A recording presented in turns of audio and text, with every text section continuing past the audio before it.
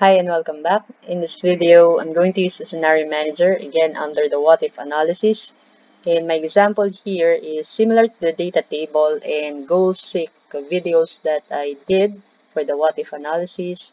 I just included several products here with quantity and price. And again, this is the first step. You need to have a template with inputs in this example shaded in green and also the proper computation or calculation for that for the revenue profit or whatever. Then here, you cannot modify the calculation of only the inputs. That's what we're going to do in the scenario.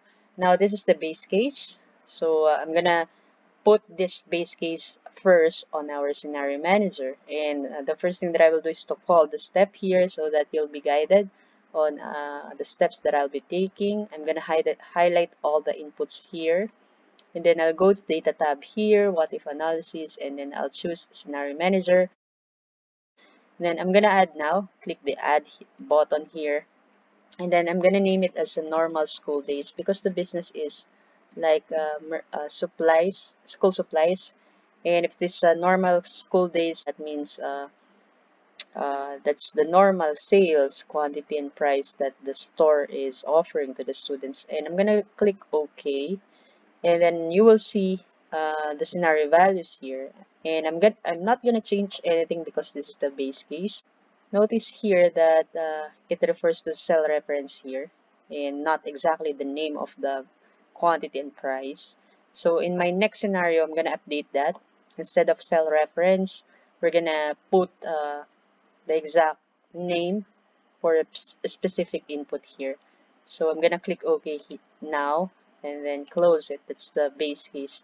So the second part is to highlight all of this and then put it in a name manager. Just go to formulas here and then create from selection, and then choose left column, which is the default here because I choose this example here, and then OK. Now it's been saved on your name manager. Now the second thing is to call my steps for the second scenario. This time I'm gonna go to data tab here again in what if analysis scenario manager. I'm gonna add again. Now the scenario name is beginning of the school year. That means it's a peak season for this store. And then I'm gonna click OK, and you will see that the cell reference before in the first scenario is now being updated into the specific name of the inputs that we wanted to update.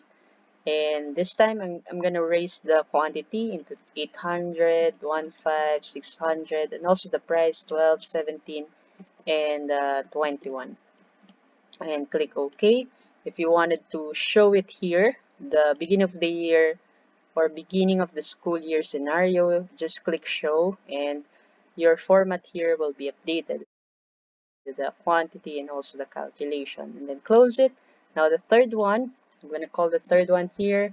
This is the step. Now go to data tab, what if analysis, scenario manager, and then again add. Scenario name now is school vacation. That means it's like an off season for the store, and then okay. Then the quantity is now lesser because there's no schooling on this period. So the price is also with discount, for example. So I'm gonna use 9, 14, and 20. No, 19 for that. And then okay. And then if you wanted to show it here for the school vacation, just show, click show, and the formula here or the template here is now updated. And then close it. That's it. Now you can also just go to data tab here and then what if analysis scenario manager and just choose the scenario and then show it. That's it. That's the use of scenario manager. You can also have a summary of all of those scenario by going to the data tab here, what if analysis scenario manager, and then choose summary here. But before I do that, I'm gonna name it as a table again. I'm gonna put it in a table manager again. I'm gonna name it as profit so that when I have the summary, you will know that the result on that part is uh, is in reference for the profit. So, okay, I'm gonna go to data tab here, what if analysis, scenario manager, and then I'm gonna click summary. I will choose scenario summary. For the result cells, I will write an indirect formula, and my indirect cell will be this cell, B19, for the profit. I wanted to reflect the profit itself and also the value of the profit. I'm gonna close it with the parentheses and OK.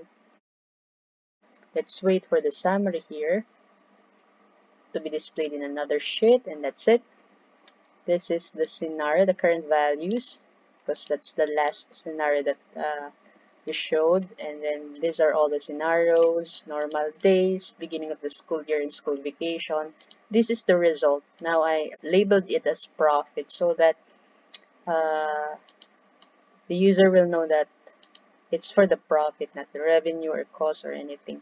So that's it. You can show it like that. And another example is with a chart. Of course, you can you can create a template here and then create a chart and then put it in a scenario. But uh, in this case, we're going to input again a scenario because the scenario manager works on a per worksheet, not on a whole workbook. So if you want to copy the scenarios here in the sum sheet, just go to data tab here, what if analysis, scenario manager, and choose merge. Choose the merge, then choose sum, the sum sheet here, and then all the scenarios are now in your worksheet for the with chart sheet here. Just show it, beginning of the school year, show, and that's it.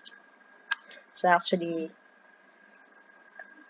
that's the step. You're gonna merge it and then choose the sum sheet here, the scenarios that the worksheet that contains the scenarios that you want to copy, and okay, that's it. Now, every time you wanted to show the scenario, just go to what data tab, what if analysis, scenario manager, and then you can manually choose the scenario and then show it like that, and the chart will update on its own as well. Now, the other thing, the other technique is also to make it reflect here and then make it as a drop down, and then whenever you choose that option, that will automatically reflect. That's better than going to data tab and what if analysis and things like that. So to do that, just find the quick access toolbar here, the search bar here. Then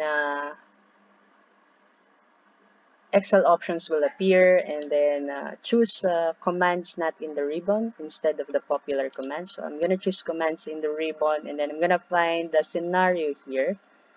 So the scenario will be added on this part. So this is the scenario. I'm going to add it, and then I'm going to click OK.